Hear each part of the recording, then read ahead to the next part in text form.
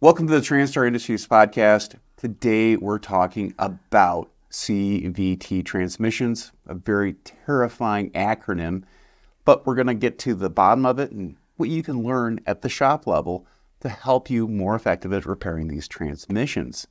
Joining today is Dave Ritzko from Transtar Industries. Tell me what you do at Transtar. I am a technical parts specialist. I've been in a transmission field since '78, 45 years this year. I've seen a lot of changes, a lot of things in it. I'm pretty much the guy that knows the pieces, parts, and how they actually function in a transmission. For shops, how can they identify if a car has a CVT transmission? Is it something that's getting printed in the door jamb or on tell by the VIN number? You know, I've never really gone that way to do it. I do it by the seat of the pants. You get in, and if it don't shift, it's a CVT. You know, I'm so used to a step transmission, one that you can feel the shifts. You can actually watch the tack go up and down. When you get in a CVT, they're pretty, it's like a snowmobile. Okay. That is one of the things I love to tell people. If you have a snowmobile, would you work on it? And most mechanics will go, yeah, well, yeah. It's a giant snowmobile. That's what it is. For technicians, inside of this transmission, is there anything they're going to recognize that it's also on a conventional automatic transmission? Yes, a CVT will have two clutch packs. The newer ones, actually, they call it the power glide of CVTs, will have a high-low clutch. So one of the setbacks on CVTs for people to buy them is everybody's used to that shift. Somebody that's never driven a car wouldn't really notice. But somebody that grew up with a step transmission, you're waiting for that shift. If you don't have it, it's until you get used to it. It's annoying, actually, for me. And so in the later models, they have a high-low clutch, but it'll have a forward clutch and a reverse clutch. All of them will have that. And it'll have one planetary, because you have to have a planetary to be able to drive forward and backward. So that's probably and a valve body, some solenoids. So that's common to a stepped or a typical transmission. We're talking about this earlier, transmission fluid and pressure inside of it. What is the amount of pressure that pump produces on a typical CVT? Is it higher than normal?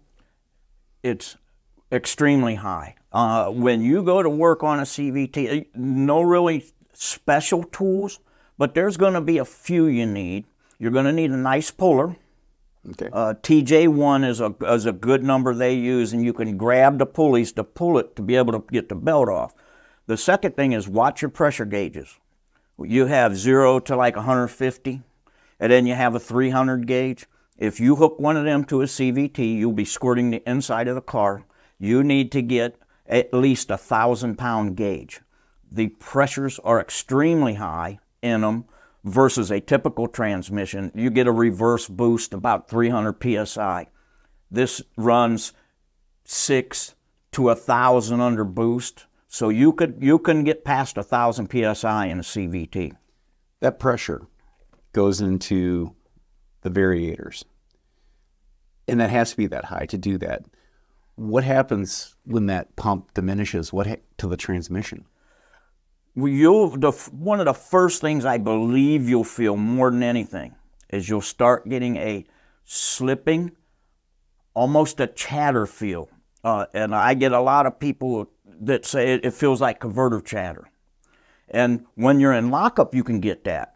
But generally, that's the first sign of a belt slipping. If you can catch it fast enough, you save the pulleys, replace the belt. The belt is softer than the pulleys, and it's designed that way so the belt fails first. I always believed it was a good practice to put a new belt anytime just like you change the frictions, change that belt. Because that belt, you can look at the teeth, and you'll actually see a smear mark on them. When you see that belt has been slipping, it has been chattering, it's got to wear, change it.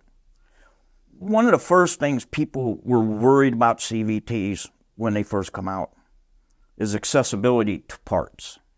And as we talked earlier, the first couple I did, I had to get 2-3 cores to make one good one because the parts weren't there. The dealers weren't selling them. The manufacturers didn't want to sell them. For shops, replacing and service, let's go into the service side of it. Are there any repairs as far as sensors, valve body, pump, cooler that most shops either miss and they want to replace the whole transmission? What's the opportunities for a CVT transmission? The first thing, and service intervals, I know everybody says it's lifetime feel, lifetime. There's no such thing. Not in my world. Now, I'm no engineer, but I'm going to tell you, fluid breaks down. It just does. They got it lifetime feel because they wanted to make it so long. If they can get out of warranty, they got your business. You should change them. And again, it's all depends on how you drive. Extreme. I wouldn't really recommend towing with a CVT, but people do. Smaller little trailers. If you do that, high heat, snow, where you're spinning tires, say 50,000 miles would be a really good time. One thing on these, you could change a filter. Almost every one of them have a cooler return filter. It's a little teeny cartridge paper filter. Change that. That is more critical than the internal filter. That is where all the debris comes through right into that. You can actually get some that are acting up a little bit, change that filter, and you'll bring new life to that unit. I had a friend, I told him we're doing this podcast on CVT transmissions, and he wanted to know the appearance and color of CVT transmission fluid after 10, 20,000 miles. Is it worse than a normal transmission? No, be the same. You still have the same metal-to-metal, little bit more metal-to-metal here. So when you start seeing fine metal in these, well, in any transmission it's bad, but this is really a kiss of death on this one.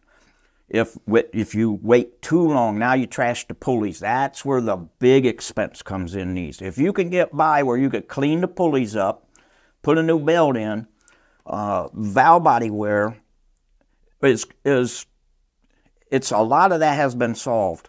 I'd like to tell this little story. A few years back, I was in Canada. And when you go up to different places and seminars, you run into interesting people. I happened to run into 2 engineers that happened to be a CVT manufacturer. And we were talking, and I asked them about the low failures. They were popping out of cars at 50, 60,000 miles. And it's like, that's unheard of. So when the car manufacturer went to the transmission manufacturer and said, hey, we're having these problems, they started looking at the numbers and they're going, well, that's 60, 70,000 miles. And they said that wasn't developed or it wasn't made for that. CVT's been around for a long time. Actually, a little history for history buffs. The first concept drawing of one was Leonardo da Vinci. So what's old is new, what's new is old. And then they had the Subaru Justy, guys that's been in it for a long time remember that nightmare. They had metal in the converter, so when they put electric to it, it would become solidified. That's how they got lockup. Run metal through a transmission is just a bad idea. Wow. And it was real bad, went away. And then here, overseas, most of the stuff that comes to the United States has been overseas for a long time. CVT's been over there in Asia and Europe for a long time. So they come to the States. The difference is, in some of them countries, they only drive their cars 5 years, X amount of miles, 50,000, and then they scrap them. There's really not a repair business. There's warranty business, but not necessarily repair business. So when the manufacturer brought them to the States, same concept, except here in the States, 60,000 miles is brand new. 100,000 just broke in. So one way to tell, when you open one of these up, the valve body, if it is shiny aluminum, that is your first design That is the one that is going to fail faster. When you get a later model, it'll have a dark gunmetal gray to it. It's been anodized or hardened. Them valve bodies last. One little catch in that, a lot of times you could take one of them early units, because not everybody puts tons of miles. They'll start acting up. You run to the dealer or your favorite place, Transtar stocks them. You buy a valve body, slap it on, and it fixes it. Now, when you go to work on it, it's got a dark valve body. Is that early or late? That's the little wrinkle in it. Wow. I mean, you brought up a good point about the longevity and how long these have been around. I'm starting to see, the worst thing I think I ever heard in my life, the saddest exhaust note I ever heard was a Nissan Altima heading up a hill with a broken muffler and a CVT transmission, and it was just the most horrible noise I ever heard in my life because there was no shifting. It like was screaming at you. Yeah. Help me. Yeah. And one thing I like to do, so when they first, and again, I've done transmissions a long time, and one of my worst guesses, because a lot of time in transmissions, that's what you kind of do is guess. What's going to fail? How's it going to fail? And anytime you get a vehicle with some miles on it, you can see wear marks. You can see what's going to fail. When CVTs first started coming over, I'm like, don't waste any time. These things are, look at the Justy. And I went from past history. About 2 years later, I was like playing catch up because I had poo-pooed it. And that was, I don't ever underestimate anything anymore because they're here to stay. But one thing I like to do when new units come out, when new stuff comes out, go rent your car. Yep. Go rent your car with that particular one and drive it. The cars are usually new, hopefully somewhat low mileage, and they work. You have a basis to go on. So I went and rented a CVT. I wanted to see what it felt like. And about not even quite a day, I took it back and told him, give me another car because it was the most annoying thing I've ever driven. You have to get used to it if you're a step transmission guy. Yep.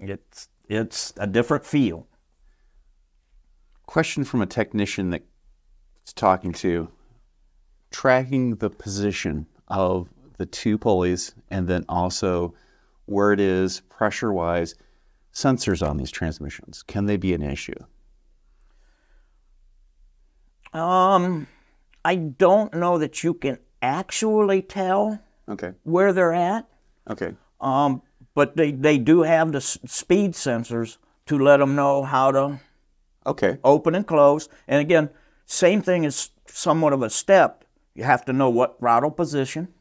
You have to know road speed. You have to know all kinds of different things for it to work properly. Same as a step transmission. If you used to have throttle cables, used to have governors. Now it's all done by electronics, and that computer is looking for all these signals. So any sensor gets a little hiccup, and even beyond the transmission sensors, MAF sensors, ABS sensors, all that. A thing I like to, there was an old game called Operation. The nose. If you touched anything, it lit up. That is a transmission. Okay. That nose is a transmission. So if the ABS sensor goes, it can affect the performance of the transmission. If the MAF sensor goes, and the engine, a lot of people say, oh, the transmission's sluggish. It's the engine a lot of time. MAF sensors are a very neglected thing. People don't even change air filters like they, back in the old days, you spin the wing nut, put it. Matter of fact, we used to flip them up to get the louder noise. Today they're in boxes underneath the battery. They're in places that a normal backyarder can't do. So you have to go to a shop. And again, X amount of money, I'm going to save money, I'm going to drive it. And one other killer, and I see them on, and I don't care what transmission, them, I don't even want to mention their name, but they're the snorkel filters that you put oil on. Oh, yeah, okay. So a little oil is good, right? A little bit more ought to be better. Well, not necessarily because that goes right to your MAF sensor. MAF sensor looks like a big old, it's a piece of wire. Yeah. That's very hot, and you're throwing oil on it. That don't work. Yep. And that will start affecting your engine, which will absolutely affect your transmission. I know a lot of people have got into the transmission, got it all fixed because it was bad, because if you keep driving it like that, it's going bad, but they put it in and they still have issues. Now you got to go fix that outside stuff. If there's any hint I could give anybody on working, you should always know where the programming level is before you really start diving into it. Because what if you have a little hiccup in something and find out that a programming event will absolutely take care of it? Yeah. And again, I do that for a couple reasons. One, I know where I'm at. Two, if a customer comes in with a big fistful of dollar because they know it's going to cost $3 to $5 grand, you go in and do a programming, it works, they're leaving with most of that money. You're the most honest shop, the best shop. They'll call you for a flat tire to see, because honest people hook up with honest people. So you've made they're never going to go anywhere else. Yeah. They got that money and they're going to give it to you at some point. And it's so critical because you see a lot of TSPs listed, Mitchell, ALLDATA, and it's a lot for reprogramming. Never discount those, because typically they'll give a condition like a harsh shift, a code coming on, and being able to program will take care of so many problems. Terrible. But look at limp mode when that first came out. Oh, the transmission. Not the transmission. The transmission is the catch-all. They put it in limp mode, keeps it in one gear. Well, that's a transmission failure. Yeah. And again, most transmission guys I got caught on it. I'm going to tell you a couple times, oh, it ain't shifting. I pulled the transmission out, ain't nothing wrong. Now you got to put it up and you find out it was something else. Educations costs money. Yep. That's an education. It costs you money. And it's also hard for a shop because you're making that second call to a customer. You're like, we didn't fix it on that first try. CVTs, guys, for whatever reason, they shy away from them real bad. Yeah. I got it because I didn't believe in them at first. But they're out there. They're everywhere. You just stand on the road and watch cars go by. One way I like to really think about stuff, the older I get, the more I think a little bit. Just save aggravation. When you go to work on something new, you do your first CVT, first 6-speed, 8-speed, 10-speed. You're not going to make any money because you got to tear it down slow. You're learning as you go. Consider it an education. Educations cost money. Whether you go to college, a trade school, a seminar, you're paying money. Yep. But if you take it in my head, I'm not going to make any money, I'm losing money, you've lost. You've lost the game. Anytime you think loss in your head, you've lost the game. So if it's like, okay, I'm going to work on this. I'm not going to make anything, but I'm learning. Yep. You're paying for an education. Your next one comes. It's a little easier. Okay, I know how it comes apart. Your next one comes. Now, I might turn a profit. By your fifth, sixth one, you're turning and burning. Yeah. And one good thing about that is the shop next to you still scared to do them. You're now gaining that business. And I think it's so critical for shops to understand that the customer is paying you for your knowledge and experience, and that's why you can charge for it. Looking at it as a per hour job transaction, it doesn't work that way, because it's just not one CVT transmission, it's the productivity of the entire shop. That you may have an engine out in the next bay, a brake job in the other, but to keep the stuff moving, productivity is so key. Absolutely. Another thing, if you take one down, I call it the squeal factor. You take one down and it's annihilated. You go buy a unit and you put it in. And now you move along. And if you can salvage some of it, if you don't have to return the core, you start your little core pile. Yeah. If it looks pretty clean, get into it, learn it. They're out there. They're not going away. They are, as much as I didn't want them to come, they're here to stay, and I'm really comfortable with them now. Any unit, 6-speed, 8-speed, 10-speed, you put them in and they fail in a short time, you're going to have that with this. Except there's not as much into this to learn as some of them I mean, you take this apart, you could put this whole transmission here. You take a 10-speed, you're going to need this whole bench. So it's less stuff. I was at a shop, and the guy's a Honda expert. Loves Hondas. Hondas was my worst nightmare. There's guys that love them, and God bless you for them. And he wouldn't do a CVT. And I took a couple cores up. We put them back and forth together. He's now busting out CVTs. He didn't like them at first, but he liked money.